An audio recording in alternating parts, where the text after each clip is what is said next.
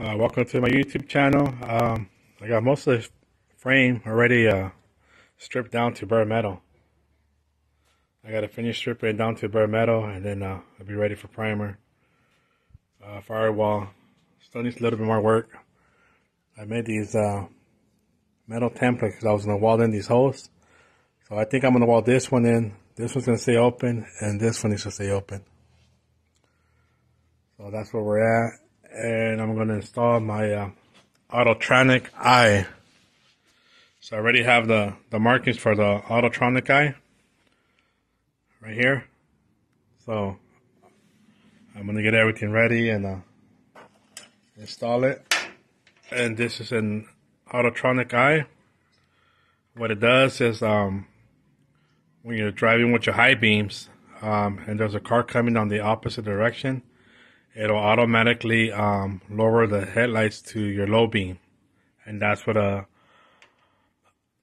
autronic eye does. So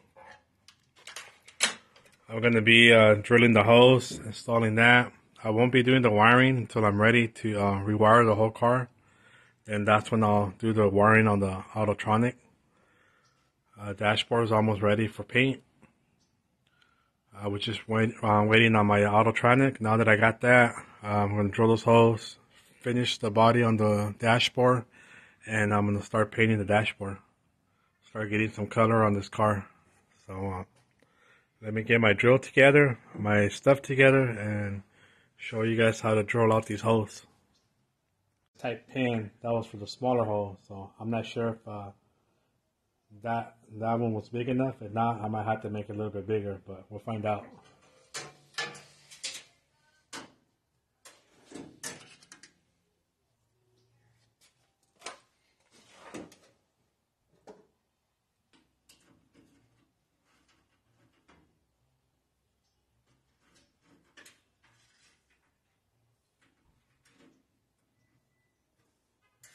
So the one for the wire, we might have to make that hole a little bigger because both wires ain't going to fit.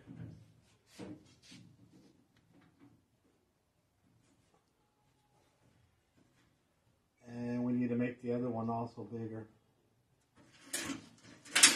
So we need to make them a little bigger.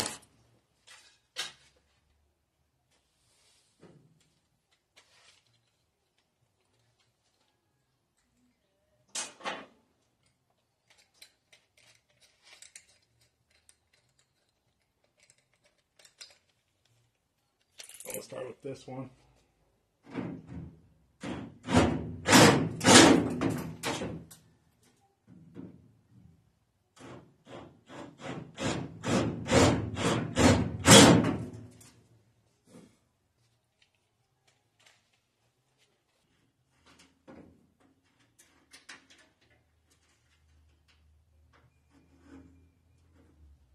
All right, so the middle one's for the wires. So we made it a little bit bigger, so now we can run both wires through the dashboard. So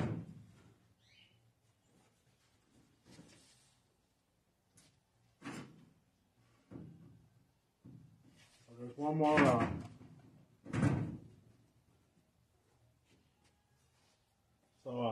There's the autronic installed. That's what it looks like.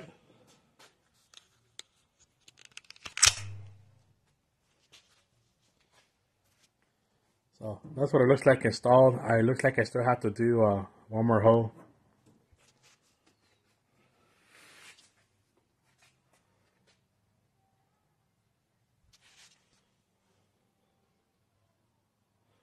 So it's not sitting straight yet because I still have to bolt it down and adjust it. So we still got to do some adjustments to it. I just noticed this little pin right here in the front. You got this big pin back here, this pin here, but you also have another one here. So I'm going to have to drill another small hole on top of this big hole. So